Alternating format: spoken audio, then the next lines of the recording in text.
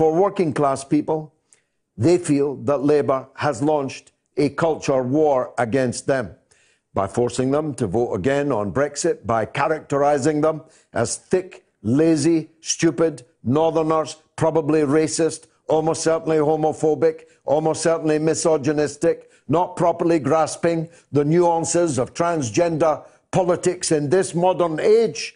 People think that Labour doesn't look like them anymore. And Labour has deliberately chosen how it looks all the time, not now and again, but all the time.